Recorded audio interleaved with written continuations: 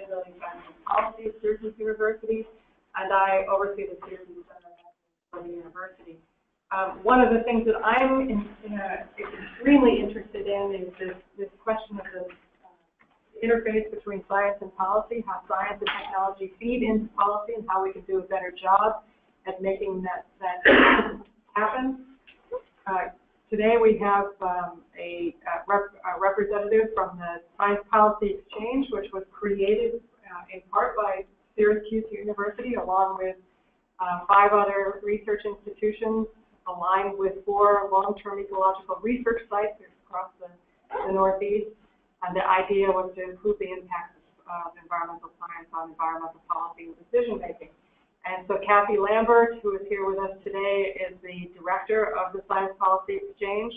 She's also a project director for science and policy integration at Harvard Forest. And she's going to tell us a little bit about the way that the Science Policy Exchange operates and how a very successful project was conducted. And Charlie Driscoll, one of our own, a university professor of environmental systems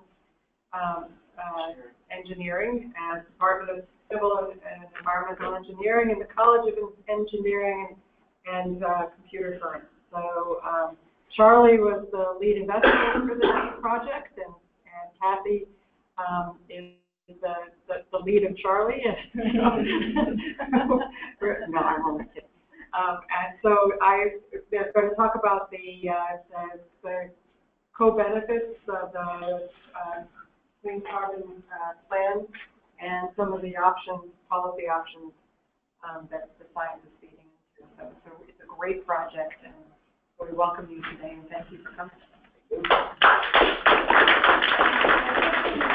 There are a number of people signed up on the webinar, so you have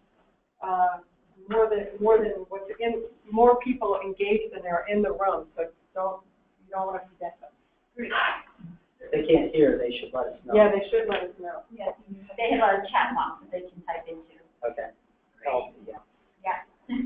Well, thank you, Sherry, and thank you all for coming. It's really nice to be here. I tend to get here, I think, maybe once a year to talk a little bit about the Science Policy Exchange and the collaboration we're involved in with folks at Syracuse. And today I'm really excited to talk a little bit about this project, which, as the title says, is looking at the air quality, health, and ecosystem co-benefits of different policy options, U.S. power plant carbon standards. And this builds on a paper that we published in May 2015, Charlie as the lead author in the journal Nature Climate Change. So for today's talk, I'd like to tell you a little bit about the SPE.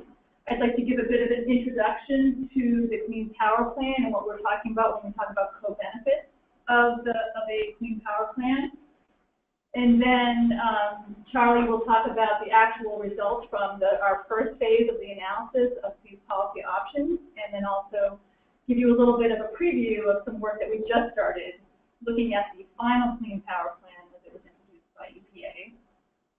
And then at the end, I'll circle back and share with you some of what we did for our science communication and outreach work and how that went and what we learned from that. So the Science Policy Exchange is a collaborative, and our mission is to increase the impact of science on environmental policy and conservation. And it comes very much, it was created by research institutions, kind of for research institutions. So there are NGOs, and there are think tanks, and there are other organizations that bring science into policy, but we really wanted to start with the researchers and the research that they're doing and understand how that could better inform policy management. So we were founded by these 6 institutions, and Charlie Driscoll played a lead role in that in helping to define what we would be and how we would collaborate. We're about 4.5 years old now, and we have a number of projects under our belt. And through these projects, we've developed additional collaborators. And so I've shown some of those collaborators here. Interestingly, we're becoming increasingly transdisciplinary because, as you can imagine, many of these policy and management questions cross disciplinary boundaries. So not only are we working with different types of ecosystem scientists and engineers, but also economists and health scientists. And that's really, I think, a strength of our approach. So SP is a different kind of institution in that we also, our work is to work at the boundaries, to span the boundaries between science and policy and management. So we're trying to get really good at building a strong interface. And we do that by developing programs that facilitate dialogue in both directions. So it's not just about scientists presenting findings to decision makers. It often starts with this first function of engagement, scientists listening to stakeholders, and they could be local to federal stakeholders, about what are the questions that they have, and what are some upcoming kind of decision moments that the science could be really helpful in informing. And then from there, we tend to engage in, well, we do a lot of fundraising together, and then we engage in synthesis.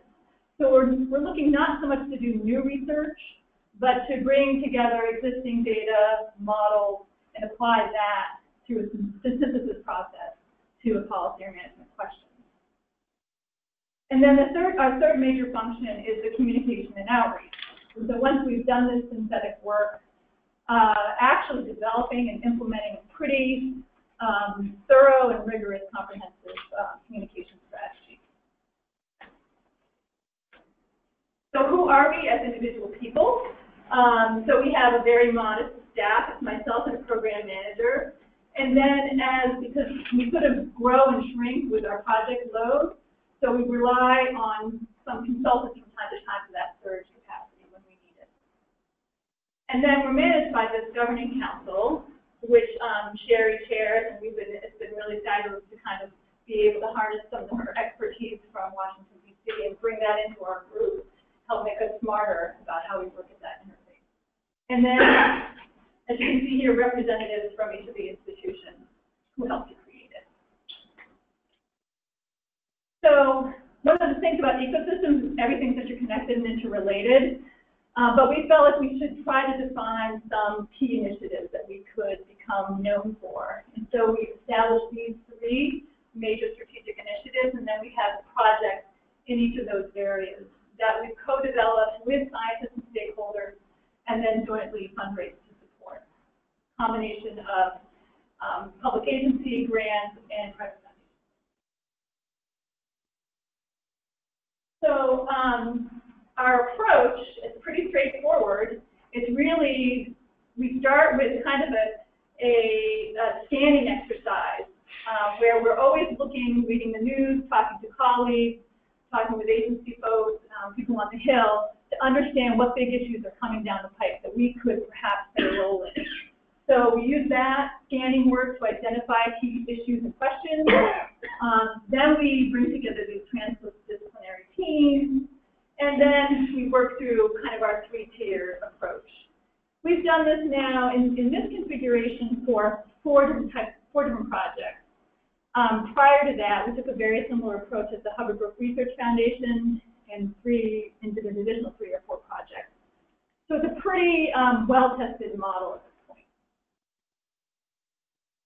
So for this particular project that we're talking about today, these were our collaborators. So it was led by Charlie Driscoll here at Syracuse, and then there were collaborators from each of these institutions.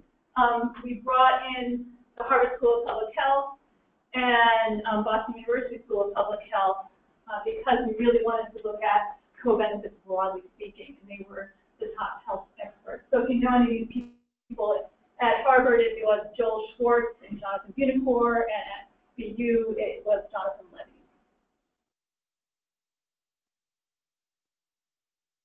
So in this particular project, we wanted to look at real policy options. That was pretty easy to do because there was a consortium of groups who were already creating model runs of real policy options, so we could basically borrow those. We also wanted to apply some of what we knew about what barriers existed to climate action. So what we know from the literature on climate communication and climate science, things like the size of the threat being very large and insurmountable, feeling that way, the distance of the effect, both in space and time, sort of make people less likely to take action. And then also a feeling that it's just a big problem, there aren't tangible solutions that will make a difference, is another barrier to action. So we tried to very deliberately take those on in this project by constructing an analysis that, in addition to having research-driven questions, would also look at benefits of solutions, not just harm of problems, right? And that would also provide information that would look at those benefits as they occurred in the very near term and where people live. So it's not, it's not something happening in the Arctic 50 years from now. It's potential benefits to them, in the matter of weeks and months where they live. And then we also based the analysis on very well-established literature, public health and ecosystem science literature. So we weren't necessarily breaking new theoretical ground, but we were applying that existing theory and data and models to a very policy-relevant question. So a quick little one-slide primer on co-benefits. So you can think of co-benefits as if you have power plant emissions and the clean power plant is targeted at reducing CO2 emissions from power plants. And the direct benefits of that are to help address global climate change. But there are other responses, right? So when you affect the power system and you change power from a power plant, you can also affect other pollutants, sulfur dioxide, nitrogen oxides, and particulate matter. So that's a co-benefit, reducing those other emissions. And those are local to regionally transported pollutants that have, when you reduce them, air quality benefits. So you can see reductions in ground level ozone, smog, fine particulate matter. And from those air quality benefits, there are then derivative health co-benefits that can be quantified in terms of numbers of premature deaths avoided, respiratory illnesses avoided, hospitalizations, and then also improvements to ecosystems. So we can quantify changes in crop and timber productivity, as well as visibility and acid deposition. So Charlie's going to share with you some of the results of specific analysis on those co-benefits, but I just wanted to set the stage for that. So the clean power plant is targeting those carbon dioxide emissions from power plants, and then along with that, we're getting other emissions reductions. The clean power plant is happening against the backdrop of a lot of other policy that's been underway for many years, for decades, that's already helping to drive a clean energy transition. So we have a number of federal policies, the acid rain program, the mercury and air toxic standards, the clean air, cross-state air pollution rules, the regional haze rule. All of these things are controlling emissions, and in doing so, affecting the power system, effectively driving a transition to cleaner energy. And then similarly at the state level, there's a number of state-level standards being put in place. And this is important not just because it's great, isn't it great that we're getting cleaner energy, but also to recognize that states and utilities are sort of on a glide path to cleaner energy right now, and sort of what we're looking at is effectively ensuring that that continues by putting it into a rule and a standard. So, and then in addition to the policy action, we have, of course, lower natural gas prices, which has been driving us towards cleaner energy. So here's Union of Concerned Scientists put together these maps. They're still pretty up to date, just showing us what's been going on at the state level. So these are renewable electricity standards or renewable energy portfolio standards. 29 states in DC have these standards in place. Pretty impressive. Then there are also energy efficiency resource standards. These are often funded through things like public benefit charges. I think NYSERDA probably manages that program here in New York State. So this is now 25 states, just slightly out of date, have these energy efficiency standards in place. And then you probably are aware that there's sort of an East Coast, West Coast split on carbon cap programs. So RGGI is the Northeast program. It's 9 states, which is New England, New York, Maryland, Delaware, including Pennsylvania, between, and then California. So these programs put in place a cap that they're trying to meet at the state or regional level and sets up a trading system where sources can buy credits from other utilities or other places to meet that cap, or they can reduce their emissions to meet that cap. So if you look at it, you can really see over time, 1950 to the present, we are experiencing this shift in where our electricity generation is coming from. So this shows you the percentage of the total electricity generation in the U.S. that comes from different sources. And so the most obvious thing that you notice is around the time of the 1990 Clean Air Act amendments, we start to see this big decrease in electricity from coal plants. And then parallel to that, we also see this increase in natural gas plants and an increase in the non-hydro renewables. So that's wind, solar, I think biomass is actually in that category as well. Interesting, I think, to us now, and I wonder in retrospect, kind of how we'll think about this, but the hydro line has decreasing over that time too. So hydro kind of has an interesting history. Does anyone know what was going on around that time that might have led to that? Yes. So, well, it decreased overall as a percentage because of other sources coming online over the decades. But in addition, in the 90s, there were a lot of plants that were due for relicensing that did not meet environmental standards for things like commercial fisheries. Yeah, exactly. There were and recreational fisheries and other recreational interests. Yeah, exactly. Right around in the early 1990s, just in the Northeast, there was 30 to 50 year relicensing of hydro dams, and all the industry fluctuations came up, and that reduced the production coming out of those facilities, and some of them closed. So not surprisingly, we see that emissions from electricity generating units sort of track that same pattern, where we have, this is 1970 to the present, with some projections into the future, pretty dramatic increases in both sulfur dioxide and nitrogen oxide. Because in addition to the change in the proportion of the generation from the different types of plants, the coal plants that remain were often putting scrubbers in place. So you have this very large decrease in SO2 emissions. So that's the backdrop against which the Clean Power Plan, the Obama administration, proposed the Clean Power Plan. And when this idea first came up, this is how it was framed by President Obama in 2013. We limit the amount of toxic chemicals like mercury and sulfur and arsenic in our air or our water, but power plants can still dump unlimited amounts of carbon pollution. Interesting, so CO2 now becomes pollution. This is after the Massachusetts versus EPA case, where they were given the authority to regulate CO2 and pollutants into the air for free. So that's not right, that's not safe, and Mr. Dodd is what he says in this quote. And then from there, shortly thereafter, about a year later, the EPA introduced the draft Clean Power Plan. So the target for the Clean Power Plan is to reduce CO2 emissions by 32% from 2005 levels by 2030 from fossil fuel-fired plants. And they used a part of the Clean Air Act called Section 111D to do this, and which allows for, some of you may be familiar, how many are you familiar with MAC or BACT?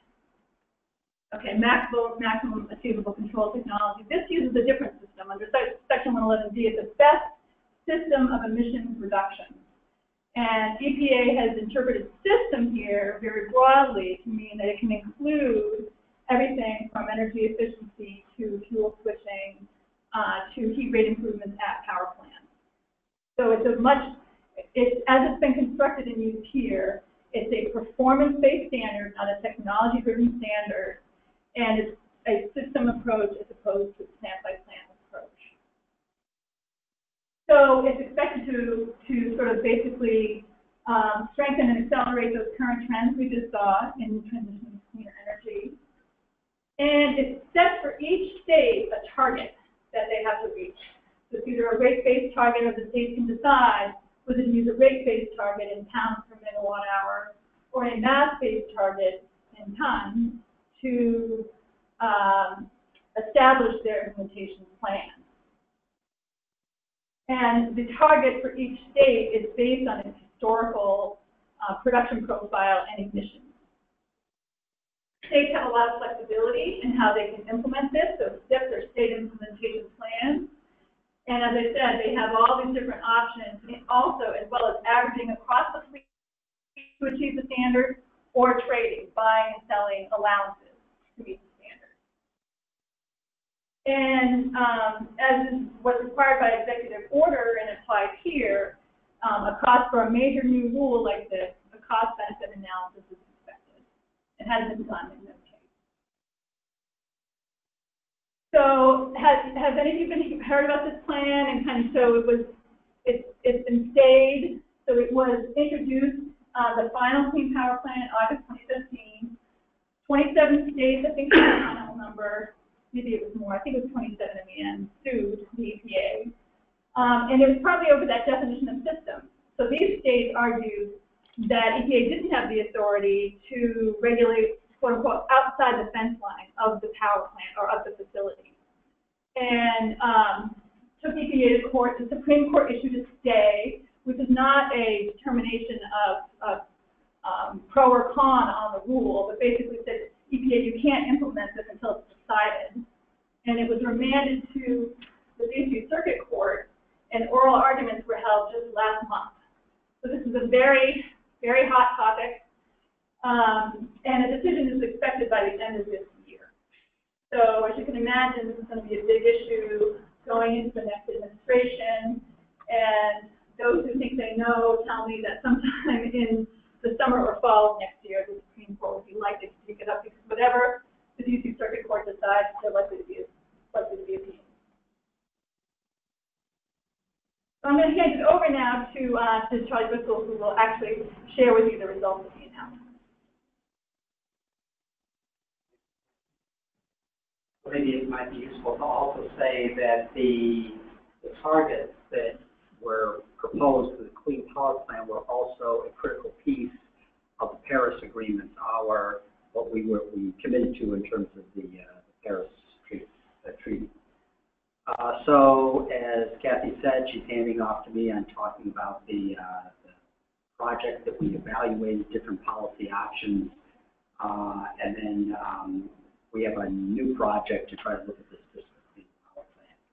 As Kathy indicated, this paper came out last year, and we had a team of people that looked into this group were the co-authors on the paper, and so we did the air quality analysis as well as the health benefit analysis. We have another group of people that we've been working with to try to characterize the ecosystem benefits. We're not only interested in health benefits, but also interested in ecosystem benefits. Although it doesn't get much attention, I personally think it's quite important, so I try to look at it. Okay, so we have three questions that we wanted to try to address in this indicated here. Are there air quality and health co-benefits associated with different standards, options for standards for power plants? If so, how large, when, and where would they and again, how do these different options for standards influence what the response is, the geographic distribution and of the co-benefit? So this is a cartoon to illustrate the approach that we use.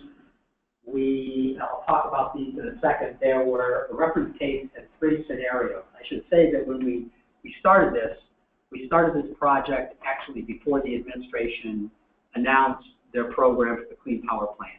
So we had no idea what they were planning on doing, and we tried to press them, get ideas. So we wanted to try to look at options that were very far apart, very diverse options that look at broad differences among these various policies. Because frankly, we had no idea what they were going to come up with. And it wasn't for lack of trying. So we have these three options, which I'll talk to you about in detail in a second, and we compare them to a reference case, which is a business as usual scenario. So we put the information concerning these options into a utility planning model, the integrated planning model, which is used by the federal government, states, utilities, to make projections in terms of utility use and fuel sources.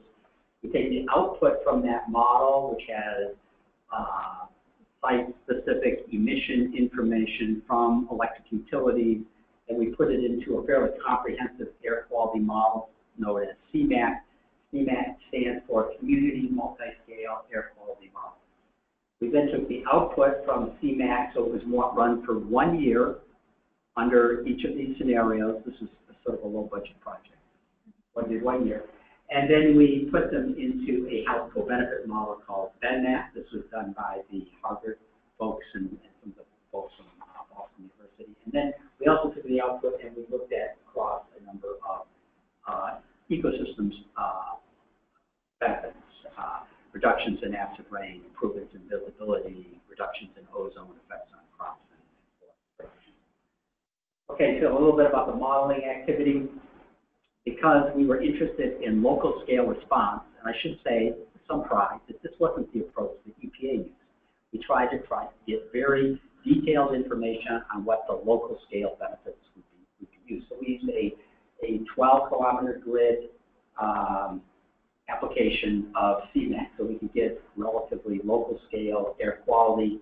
So we had the key emissions, and then we looked at the output, and the output were used by our various partners to quantify the health and ecosystem benefits. And we looked at ambient air quality, ozone and particulate matter, and we also looked at atmospheric deposition.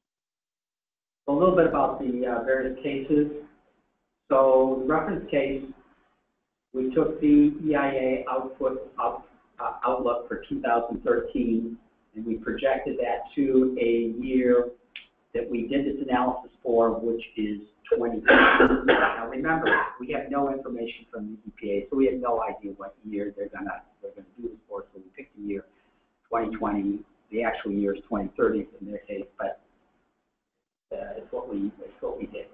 And so all the current air quality policies that Kathy talked about were soon to be fully implemented. Some additional assumptions that were put into place.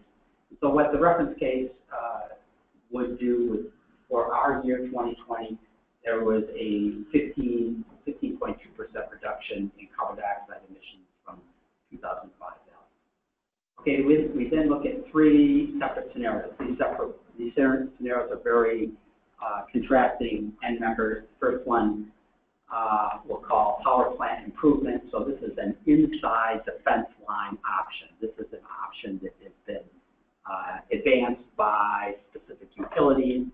The one that Kathy mentioned is really is being discussed in the Supreme Court case. It's a low stringency, low flexibility.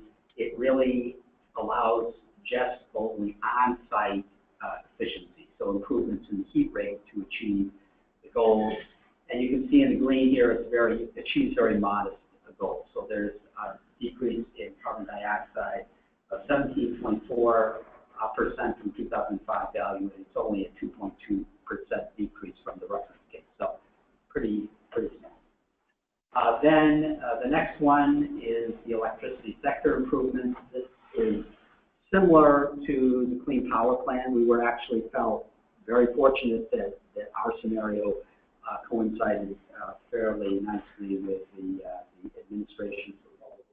It's moderate stringency, high flexibility. There's a benchmark of emissions established for each state. It gives the states lots of flexibility, promotes energy efficiency, promotes the use of renewables.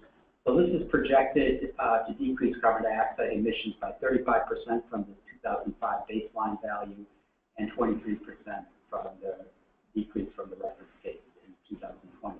Some of you may ask why we picked 2005 as a reference case, and that's simply what the administration did, so we used the same benchmark as they did. So can you, if that was extended to 2030, would you see significant? I'll show you a comparison if you need it, between what the actuality is. Actually, the draft plan, the actual plan compared to what we've done. But good question. Anyway, so the next one is what we call the cost of carbon. So this is sort of mimicked as a carbon tax, and no tax, but it's very instructive, I think. So the high stringency, moderate flexibility. And so what we did is we pegged the cost of carbon dioxide at the $43 per metric ton. So this scenario does not allow for demand side energy efficiency. It's on the supply side basis.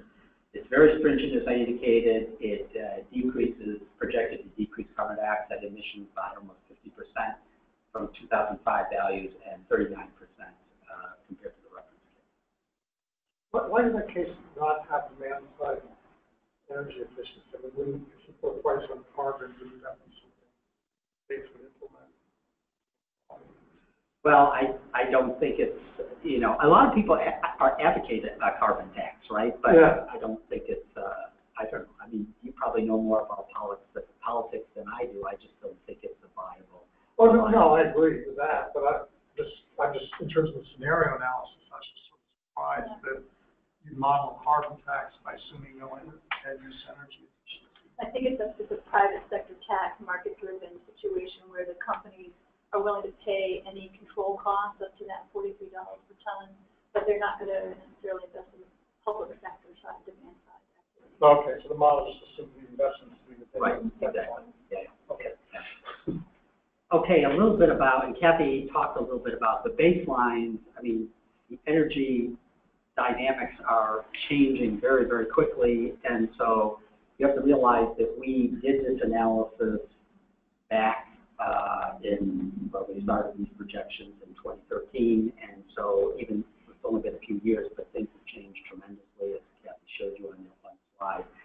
So we have, I'm going to show you, I'll show you this, the administration's final analysis varies quite a bit from their interim analysis, and this is because of the baseline conditions. The baselines are going down. We're shifting away from coal towards renewables. And towards natural gas. And so in the current program, we have updated our reference case to reflect these conditions. But it's definitely a very rapidly moving landscape. I'm going to show you a few slides like this bar diagram. So remember, we have the reference case, which is in blue, three scenarios. So the inside the fence line scenario is in red. The scenario that is a sector improvement scenario, like the clean power plant, is in green, and the tax is like it's shown here in purple, the very stringent program. So these are just showing you distributions of fossil fuel generation from the IPM model. So you can see some differences. So you can see, for example, here in the far side, this is coal using carbon capture and storage. So because of the cost of carbon, that becomes in play, it becomes operable. So that's implemented to a greater extent. You can also see a little bump up here. We'll talk a little bit about that right here for the coal without carbon capture and storage. So you can see that there's some differences in terms of fossil fuel generation among these programs, and you'll see those play out as when I show you some of the results.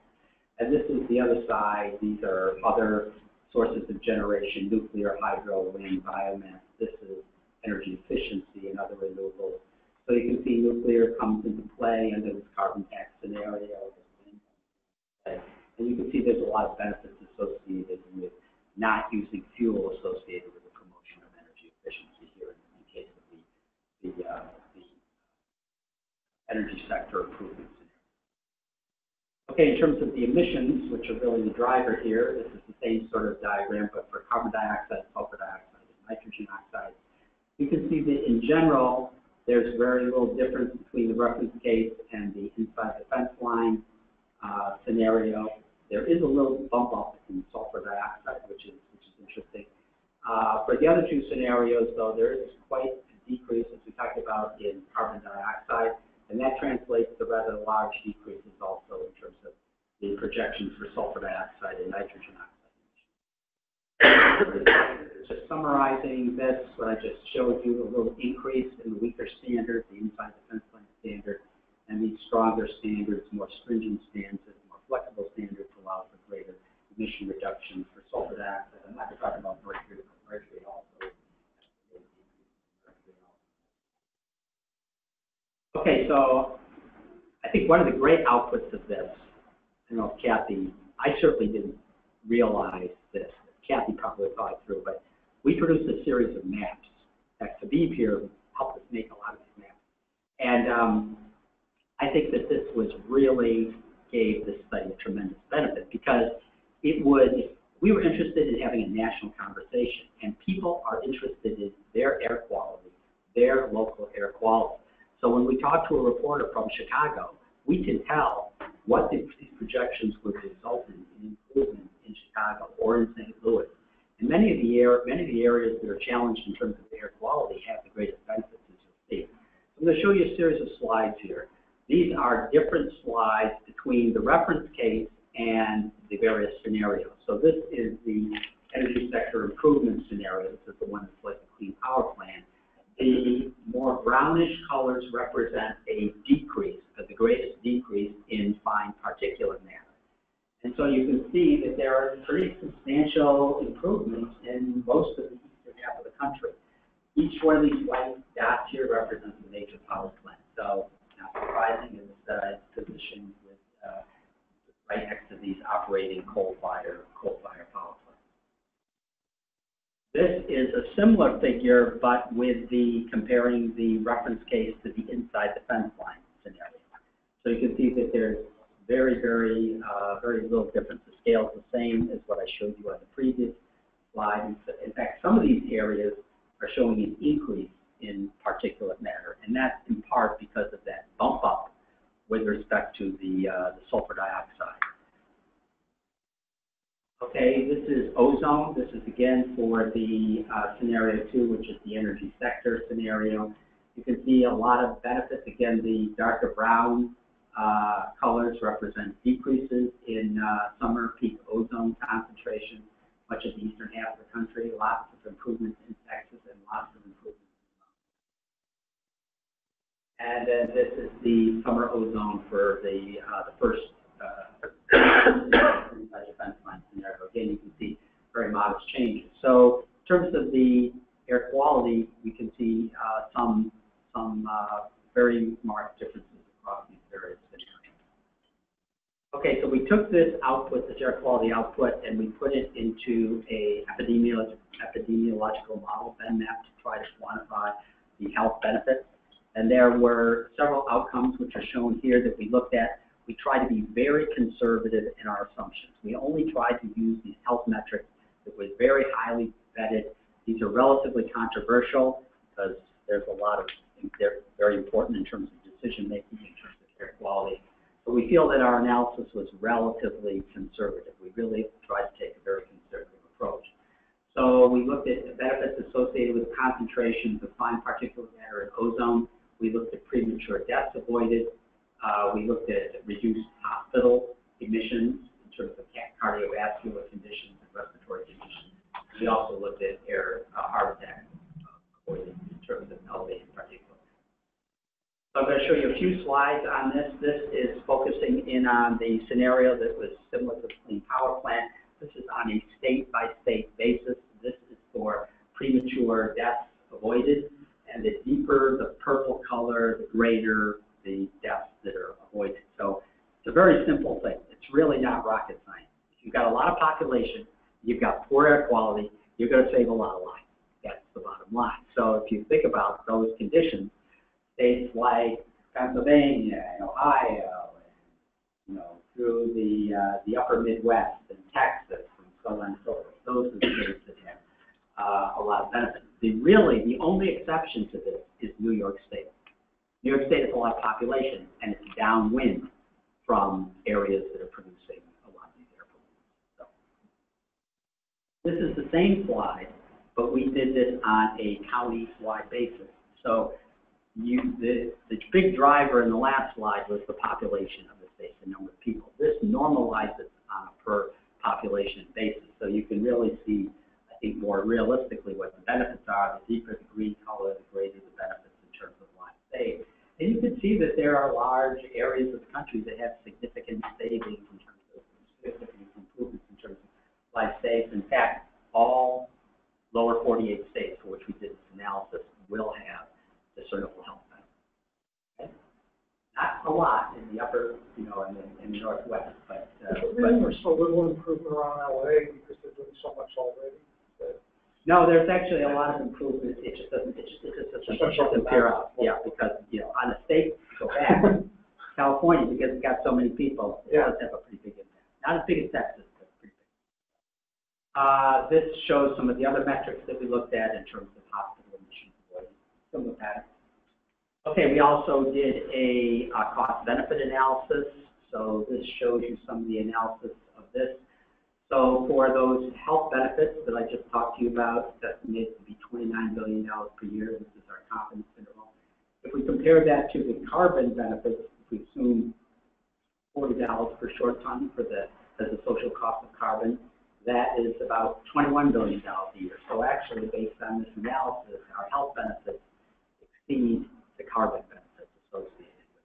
So the secondary effects, the benefits, outweigh the primary, in terms of the primary objective. If we compare this to the cost, we've got quite a wide range of cost estimates. We can talk in some detail about this. We use a variety of approaches to estimate the annual cost, but the middle value is $17 billion, so net benefits of $33 billion per year. So these are per year values. Once it's implemented, those will continue. Okay, so these are the summaries of the health and air quality piece. So we've shown that the plan that is similar to the Clean Power Plan, that is flexible, involves incentives for energy efficiency and renewable, can have widespread co-benefits, benefiting significantly across the whole 48 states. The 12 states, in terms of the greatest benefits, are shown here. Generally, those are ones with relatively high populations and relatively poor air quality. And our cost-benefit analysis suggests that it's quite cost-effective. Okay, a little bit on ecosystem benefits. As I mentioned, we looked at effects of acid rain, we looked at effects of ground level ozone, and we looked at visibility effects. Just a few things on this. This is for the plan that is the scenario 2 plan, power plan. These different dots represent the various class 1 areas that are applicable in terms of the regional haze rule. And the upper panel represents an improvement in visibility, a change in something known as depth of view. So how far you can see the landscape. Because the air quality is poorer in the east, you see a greater response. But the visibility is much greater in the west because of less moisture in the air. And so this lower panel right here represents the amount of years that a site would project towards reaching their goals through the regional haze rule. Because the inherent visibility is better in the west, a little bit of improvement in visibility goes a long way towards improving their standards of reaching their goals of the regional haze rule by the year 2064. So this is what's known as a glide path. And you can see some of these sites in the Mountain West receive several years worth of advancement towards reaching their goals through the glide path. We also did work through the help of Shannon Capps, who helped us with looking at crops and tree production. So these are some maps of crop distributions: corn, cotton, potato, and wheat. And then for different tree species, we applied algorithms to take our ozone concentrations, apply them over the summer growing season, and make projections for loss of productivity. I like Shannon a lot, but I don't think she's very good at producing graphics. This is very complicated, but I'll walk you through it. So these are the various crops that we looked at: potato, soybeans, and in the reference case, this is the loss of productivity shown in the gray bar. Each one of these little symbols here represents the diminishing of that loss associated with implementing the plan. So in terms of soybeans, if we put in scenario 2, which is this blue square, then this loss of soybeans would be diminished by about 9%. Not a very good actual. She wasn't my student. She worked very hard on this, and I'm very happy that she got people paper process. I offered her that I would do her graphics, but she wouldn't let me. She's a rather determined individual. And then we have the same thing for species are in region or highly sensitive to ozone. Okay, so this is getting to Chet's question. You need to pay attention to this. Okay, so this is comparing across these policies. So these are three outputs here. Sulfur dioxide emissions averted, nitrogen oxide emissions averted, and premature death averted as a function of what we're trying to accomplish, the elimination of carbon dioxide emissions. So these symbols here, this purple triangle is the inside the fence line scenario. This is our clean power plant scenario, carbon tax scenario. And these green circles represent the two analyses that were done by the EPA. The draft plan was done here, and then this is the final plan right here. And so you can see some differences here across from what EPA had from the draft plan to what they came up with a year later. And that is due to that shifting baseline that I just talked about. The fact that we are moving toward more renewable, more use of natural gas. So that's greatly affecting the baseline. But you can see that our results fall generally within this range. You can see this space, of a very stringent program, and you can see what it does in terms of premature death avoidance. It's comparable to what we see. I didn't show you the maps in the interest of time, but the spatial distribution isn't exactly the same. Spatial distribution plays out somewhat differently. So I think those three policies, helped us understand the trade-offs between these different options. Okay, so then what we're interested now is with the actual clean power plan, what might we see? So we have a project now which again is just underway, and we want to try to look at the clean power plan, but the clean power plan is not, unfortunately, is not the final result. There are a lot of things that are still being argued about and so on and so forth about how it might be implemented. So we are looking at four scenarios plus a reference case. The reference case is 2030 without implementation of the clean power plan.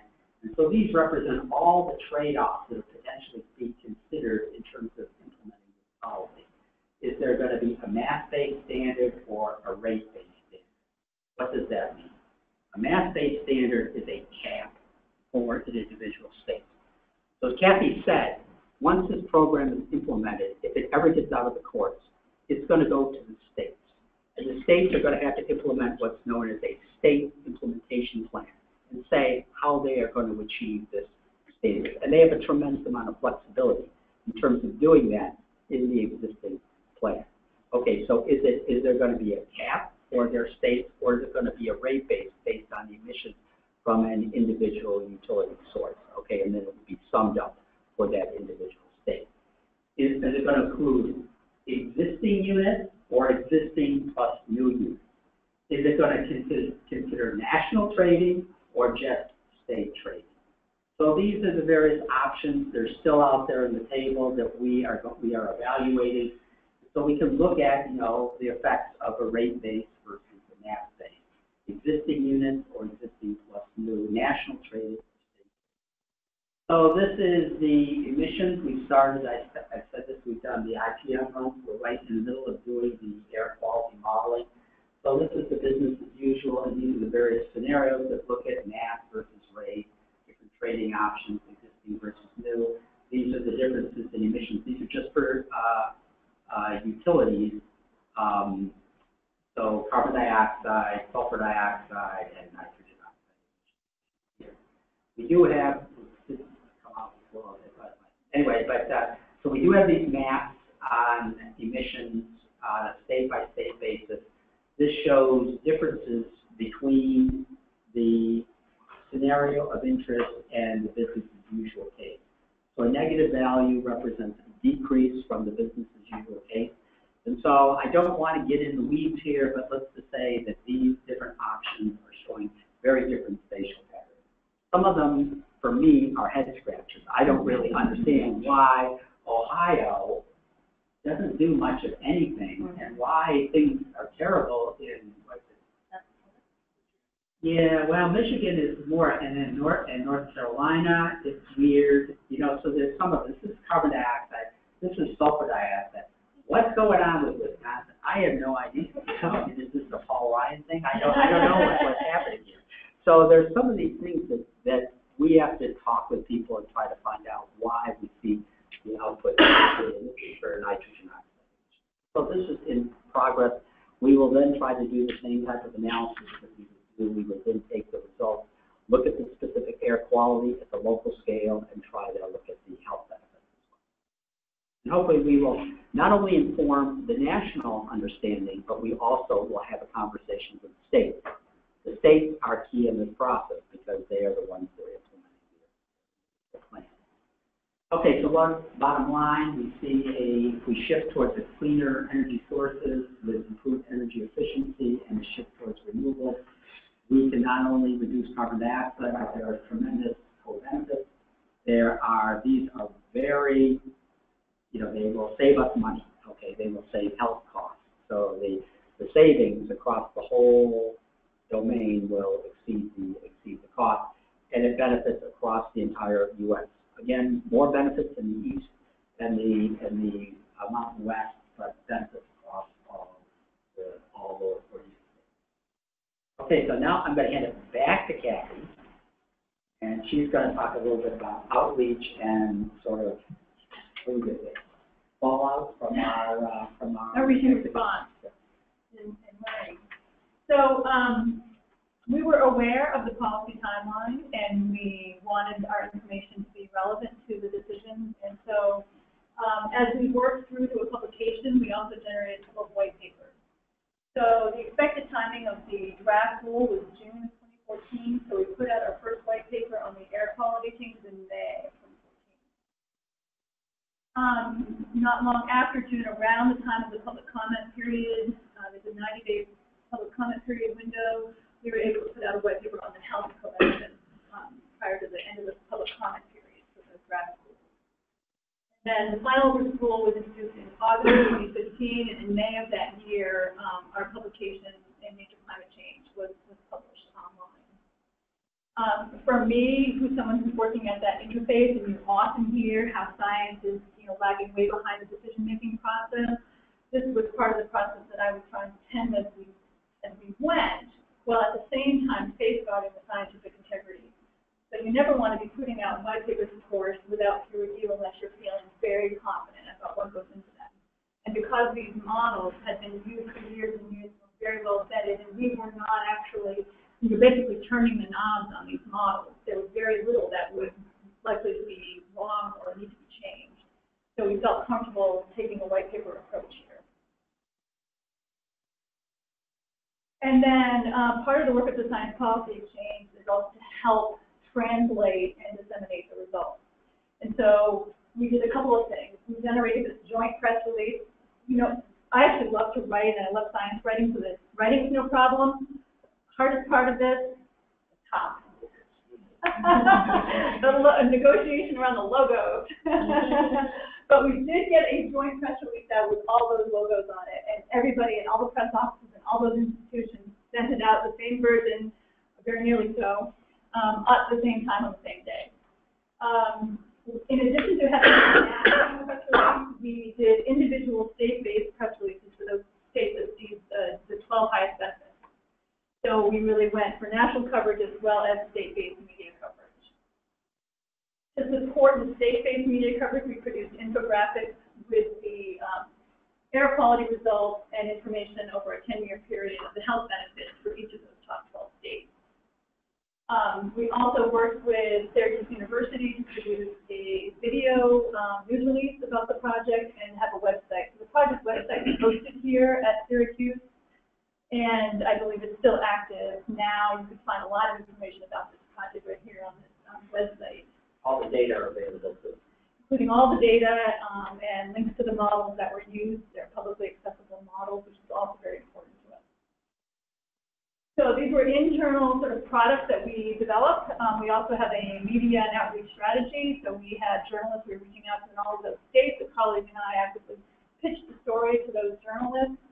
And we had scientists trained as spokespeople ready to go when we went public. So here are just some highlights from some of the media coverage we received. It was in the New York Times. If any of you know Seth Borenstein, AP, it's kind of a real tool to get a Seth Borenstein story. He's a national AP writer, so that story just went everywhere. It was also on the Washington Post, so they reproduced our map in the print edition of the Washington Post, which was pretty fun. And then it had a strong social media presence as well. So it showed up at the top of this Barack Obama Facebook, which is not the same as the POTUS Facebook account, I should mention. It's run by an actual organization. And then President Obama's climate science advisor, Brian Dees, actually pegged it with a link to the Syracuse video, which means it stayed at the top of his Twitter feed for a number of days.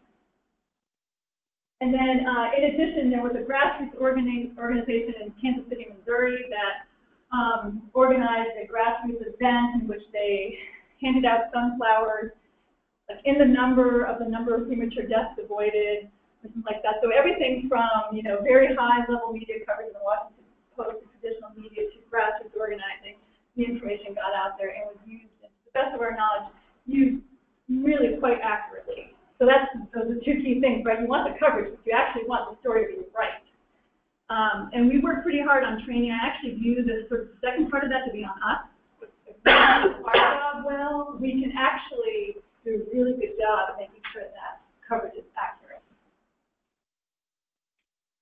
So here's sort of the summary of the media coverage. It was in more than 600 outlets.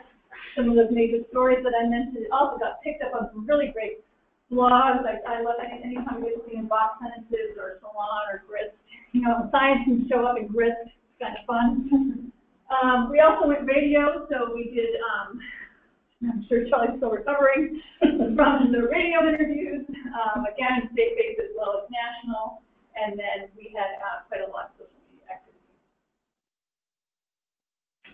How many of you are familiar with this publication by the Union of Concerned Scientists? Okay, a couple of you. Great. So what do we have a history of seeing happen in this country when really effective science gets out there and has strong policy implications? We sort of have an environment of harassment that goes on, right? Think of the tobacco days, or think of acid rain days, or climate change, or even sort of research on fetal tissue. There is a pretty well-developed community of people who are likely to take an opportunity to try and personally attack. Usually not attacking the science, actually usually trying to see if there's someone who can personally attack a researcher to try to undermine your results to serve the interests of the industries that they represent. So we had the opportunity to experience some of that. I'm very pleased to say that it was to little to no effect. And our whole team has come back for the second phase. We learned a tremendous amount. I think we're much smarter and wiser. And it, in retrospect, was actually kind of interesting. So we wanted to share some of that with you. In case any of you do this kind of research, part of what I see our mission as being now is to sort of help to educate other scientists and the next generation of scientists about this issue. And it was actually this very issue was on Science Friday last week, so you can listen to that as a podcast if you're interested. So what are some of the things that happen? Here are some of the things that happen to, unfortunately, dozens of scientists and that we also experience. So there's hate email, and the hate email is intended to get you to say something in response, and anything in response that they could then sort of pull out of the email and post on a blog site. So that's one thing that happens. Sending letters to universities, claiming all kinds of things about you or the research. In this case, it was related to one of our colleagues had received EPA funding in the past for a particulate center. So this is a competitive peer-reviewed grant process, and unrelated to this research, but they claimed that because we hadn't disclosed it in the journal article that there was some hidden conflict of interest. So there was an attempt to generate a controversy. They actually approached the journal editor with that same claim that this represented a conflict of interest, and they were trying to get the editor to post some kind of either a retraction or correction that then they could take that and run with it to the mainstream media.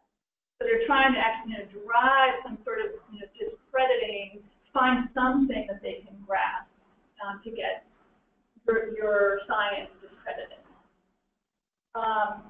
Another tactic is to FOIA, so to use the Freedom of Information Act, and to FOIA the emails of, in this case, EPA officials to the scientists to see if there's anything that you find in those emails that would suggest there was some sort of collusion or something like that, some sort of bias in the research.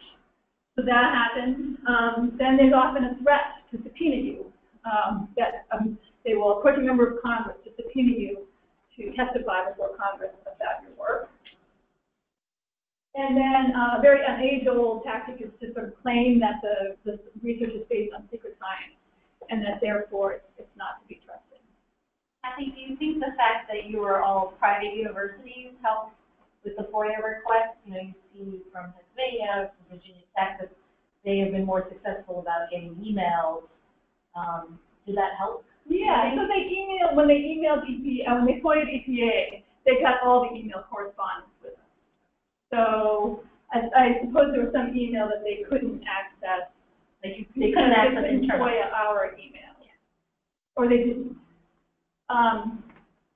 The good news of all of this is that nothing came of this, because the first rule in all of this is to be above reproach, right? And you have the highest integrity in the work that you do. And from there, there's not the only worry at that point is that someone will fabricate something based on hidden information they might be able to find and piece together and create a new narrative or a false statement about you, and that somehow that will gain credibility. In this case, back when this first started, it started happening in the 70s, but it continues to this day. Michael Mann in the hockey stick paper is pretty much famous example of it. So it's become much less effective over time because it's been seen for what it is, and usually more of a smear campaign and usually not about the science. So we had a great response team, as some of this started to occur. So there were our team authors who I would say were amazing in just coordinating, just all stayed in touch. And then I was able to access some very experienced university administrators at Harvard who interestingly deal with this all the time. They were like, oh yeah, and they knew the individual. Oh yeah, that guy again. and so they were actually, they had to do their due diligence with this. They had to read the paper, they had to talk to us, but then they were like, yep, got it, no problem. And that was really great, and we were able to learn from them. And they were saying, don't even respond to this. So that was a key lesson, is that not every inquiry is worthy. They actually wrote, there was a letter from the university that sort of laid out how strong our work was. So they were actually willing to issue a letter in support of our team's work. Then there was help here from Syracuse University as well, and then also some of the foundation's community had some expertise to lend. So these are just a few ideas. None of these are like earth-shattering, but I just thought I'd share with them. But, the first thing is, if this to ever happen to you, and what we say to our team now is just do not respond. So as soon as an email like that comes in or a Twitter post directed at you, just stop, coordinate with your team, take a look at where this is coming from, and decide whether to do anything, but never react. That's what they're trying to get you to do, right? They're trying to get you to overreact, go, and hope that you'll say something that will make you look bad. It's always good to know and follow your university's conflict of interest policies. Make sure your disclosures, your financial disclosures are all up to date. We went the extra mile of posting all of our CVs, all of our data, all of our models, because there was nothing to hide. So the more transparent in our minds, the better. It's always important to maintain, part of my job is sort of quarterbacking that interaction with public officials and other external groups to make sure that there aren't any overstepping of boundaries at any point in the process. It's really important that if you're interacting with public officials to just email them instead of phone call. It's just too easy for somebody to like take something out of context and create a false narrative from it. So much better just to talk to people by phone. And then I've been increasingly thinking that it was useful to offer some education or I don't know how to training or provide UCS, Union of Concerned Science booklets to university administrators. We were so lucky to have a very seasoned team at Harvard who was very familiar with this, and they really were thoroughly, oh yeah, we got this. But that may not be the case everywhere. So to the extent that that this kind of thing can happen, I think that's a useful part of the process. Right. Go to the back part of the slide, but that's it from us.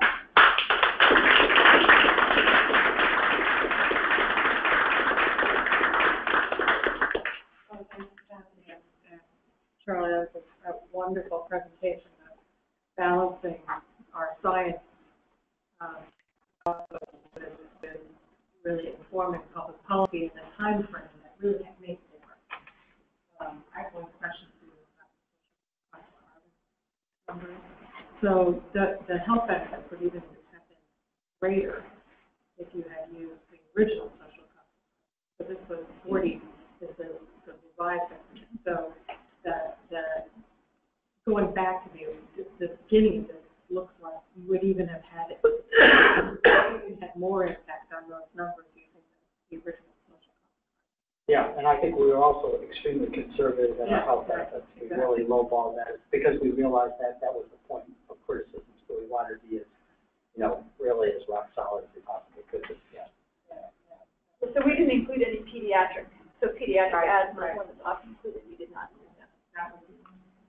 So any questions for Charlotte and Kathy? Thanks very much for a great presentation. It's great to have you here. Fun, very fun. So just starting with the slide that's on the screen. So Kathy, when you got down to number 5, I was anticipating that you were going to say. So you said just set up a call because then it's better to be in a conversation to communicate the information. I was anticipating that you were going to say, don't put anything in the email to a public official because it's foilless. Well, that's why. Yeah, that's why. Okay. Yeah, I'm sorry. I should have pointed that out specifically, but that's why. And again, what's really important is that you never want to be having conversations that don't meet the utmost standards of integrity. But what you're worried about in this case is that someone gets a hold of it and uses it improperly, like finds ways to put your words together to mean something that you didn't at all intend. There's also nothing in John Finesse's email from Kathy or Charlotte. Even though WikiLinks is interested, it's not there. So one person took a email that I had exchanged with somebody from the EPA, took part of it, and then put it with a quote that I had from a reporter from Buffalo. So I did this weird, it was just bizarre, so you're just opening yourself up to that sort of activity. Then the other comment you shared about when you went to university administrators, and they said, oh yeah, this is so-and-so. So that suggests that maybe that person's attack is not about this particular science, but it may be about something else. It may be about a position about the university or just science in general.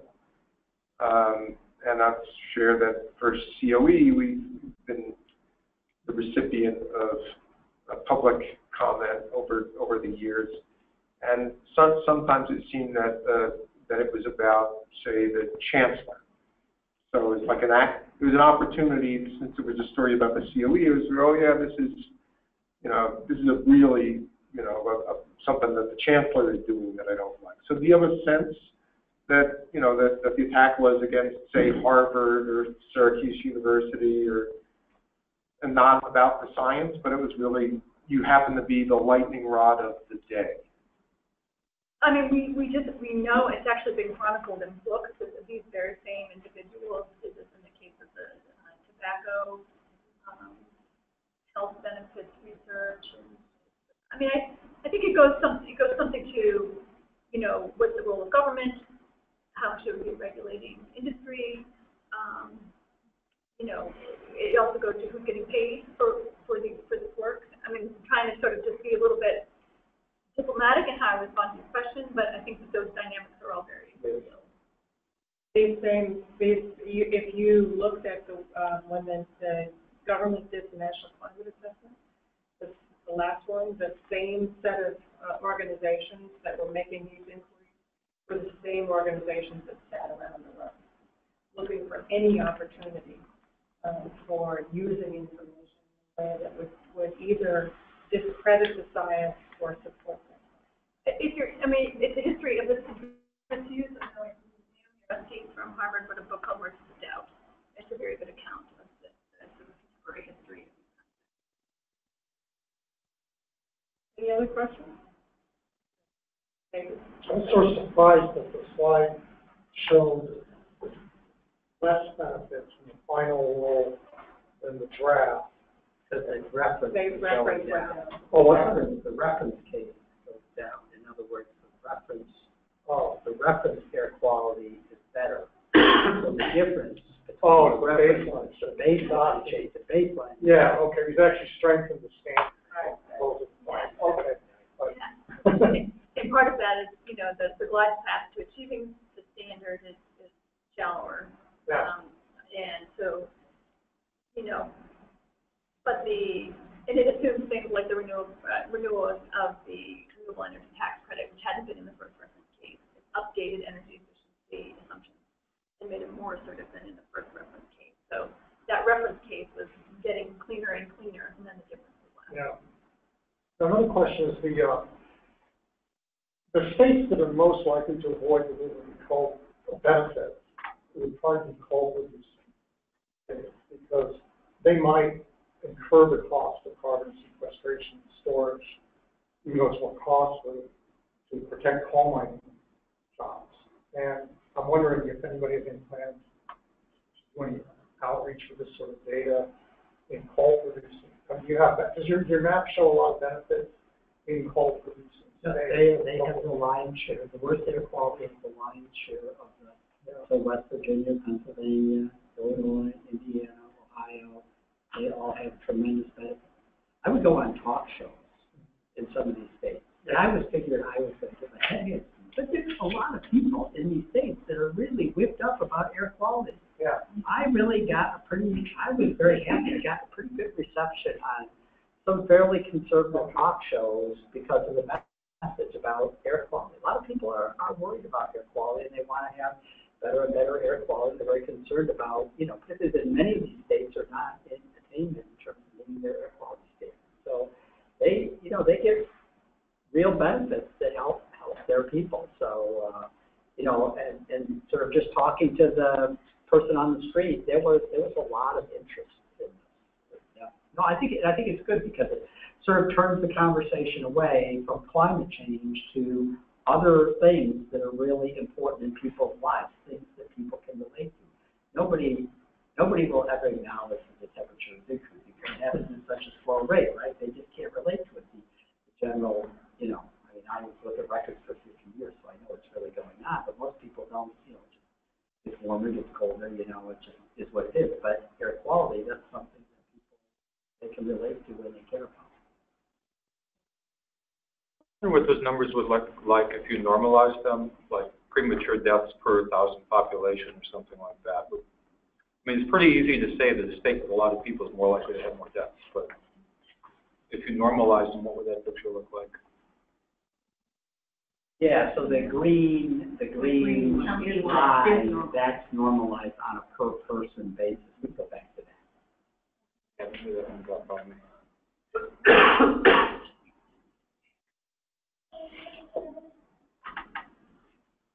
There. Yeah, so that's on a per person basis. So we did it both ways. Okay. But we presented, Yeah, I didn't catch we that. presented it on a state basis because part of our audience is the states.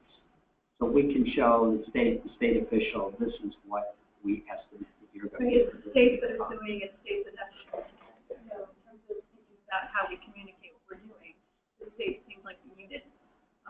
So if you look at it on a per Doesn't look a lot person basis, different, it's very Yeah, it's very yeah. distributed, right.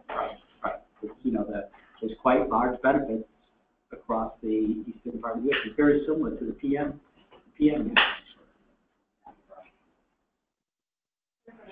Kathy. I think one of the interesting parts here is that you're doing a lot of communication that a lot of other science work doesn't necessarily get. What have you learned from this? Have there been any surprising wins or any surprising failures that you've discovered? Yeah, well, I think it's always really encouraging when the science is accurately depicted in the news, and so I think we were really pleased with that. What was it that helped that? I'm a big believer in you just pound the message to death until you get it right. You know, you work it internally until it's right. You get those words nailed down. I mean, the difference between 2 and 4 can sometimes make a difference in whether it's accurate or not. So we worked that over really hard internally. We then train the team. Like everything we just spoke to people who we train, and we do role playing. We do all that work. And then also when our materials go out, people know those messages. We did have a junior scientist who, you know, his experience showed a little bit in a couple of the interviews in the way that he feels questions. So that tends to be the hardest part. Like you can get your message out because you rehearsed it, but the questions you don't know are coming and how you respond to those. So I might spend more time with the younger scientists in the training process, I think. I think as much as I was fully aware of the harassment culture we live in, we did not prepare in advance for that. And so I think that was a real shortcoming on largely my part. I mean, I had known from Gene Likens from years ago, he would told the stories about, you know, contracts being put out on his work to demonstrate he was wrong. You know, so we knew this. But frankly, it only happens when the science reaches such a level that it's so high profile and so high impact that it's worth their time to come after you. And so I didn't anticipate that we'd get there, and we did. I think thankfully we were really fast on our feet. And that's what I mean, the team worked really well together. And because we've been working as a team for a couple of years, and I love teams, doing teams well, everybody's instinct was pretty much to connect with each other to see what do we do. And so I think we did a good job accessing resources and responding effectively. But I wish I'd been a little more ahead of that. I have a question in Charlie. We can see a lot of benefits from the model. Can you give us more information how you should do to improve the air quality? Well, it's fairly simple. Coal is fairly dirty fuel, so if you burn less coal, you get better air quality. So it's not fairly straightforward. So if you shift your fuel sources, if you provide incentives towards cleaner alternatives, energy efficiency, so you burn less fuel. If you go more towards renewables, there are going to be benefits associated with that. Some of these things that I didn't talk about, the increase in sulfur dioxide, that's a phenomenon known as emission rebound. So what happens is that if you improve the efficiency of a power plant, even if it's an old power plant, it will move up in the order. It will operate for a longer period of time. So there's sort of a disincentive to this. It's not a huge effect, but it's interesting. People have theorized that this might happen, and our analysis suggests that it could happen. So that was just having the heat rate efficiency improved, so the plant was more efficient, so it was allowed to operate for a greater period, so therefore it emitted more sulfur associated with the coal combustion. So I think it's fairly straightforward, not very complicated. Well, that's a question. So I think we can all agree that we're on a glide path. The rest of the world is not. Certain areas and countries. Is there any thought about trying to conduct research more on a global perspective in countries like India or China to reflect on the fact that the baseline amount of coal consumed for power generation is really going to stay the same until 2040.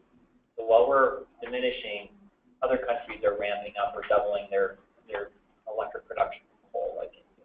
Yeah. Somebody who funds such studies? Yeah, no, people have talked to us about trying to develop this approach, and then partner with countries like China to try to do a demonstration project and look at what might be accomplished. And we would love to do that. It's just a matter of getting the right people. We talked to groups about that, but it's very much on our mind. It's a great idea. And this is only one source category too, so there's also looking across different sources. Are you going to investigate any of the potential benefits of, for instance, childhood disease or disability related to lung disease? Not aside from mortality, Well, associated healthcare costs. Some people are very interested in environmental justice issues, and so if we get funding to address that, because we have very, pretty granular observations, so we can look across it. Some of our team did not feel like it's worth. We won't see very much, but we've had some interest in various, particularly NGOs, in advancing these types of questions. And I think maybe more broadly, I think this idea of co-benefits, I think it has a lot of legs. This is just one example. There's a lot and lots of co-benefits out there. And I think it could be a field of endeavor to think about smart ways of doing things, killing multiple birds with one stone, investing in resources wisely.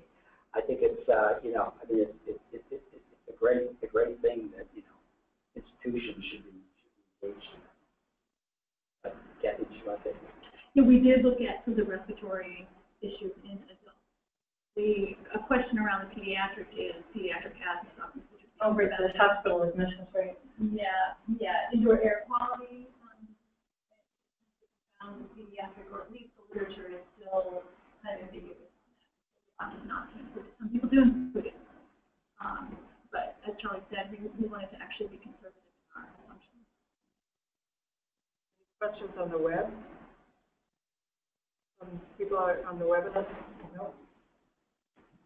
The question in the back, maybe it's Yeah, the question was about the business as usual assumptions in terms of renewables adoption and the natural look at wind and solar and their cost of energy decreasing compared to established fossil fuels and their centuries old. How was that assumption made? When was it? And has the cost of that energy shifted much in the time since that decision was made to now? Huge, yes. We made the initial, but back in 2013, and then for the recent study, it's a completely changed system, and it really challenges us going forward. How do we know it's going to continue to change at the current rate? It's extremely important, and it's just very hard to, it's hard to know if it's going to continue along the trajectory that it is, or there is some sort of ceiling or floor that we're going to run up against. The Energy Information Administration actually does forecasts, and so our first analysis was based on the 2013 forecast out to 2020, and then by the time we finished that and started the new, that forecast has been updated, and the penetration of renewables is much greater. It's in that short window of time. Yeah, and partly because it's some policy incentives. So your choice number two, the scenario number two, seems significantly better than number one. Is it? So is it not being pursued because the EPA is not allowed to act outside the power plant, and the political system wouldn't support something more like number 2. So we chose number 1 because it's something you could do more by executive order rather than having to go through legislative means or whatever. Well, this is through the EPA, through this. 2 is the one Two is closest the one to the closest. Closest to the rule. Yeah. Oh, 1 was advocated by many people at the electric utility sector because that was thought to be the domain of operation only within the fence line. So we try to look at these different policies that would reflect very contrasting conditions. glad I asked that. Yeah, I think you I got off on that. pointed to us too. But it turns out to be a great contrast because this is now what's being argued in court, is whether or not it needs to look like scenario 1 or can it look like scenario 2. And we see that there's a huge difference. Okay, I think we should give them another hand.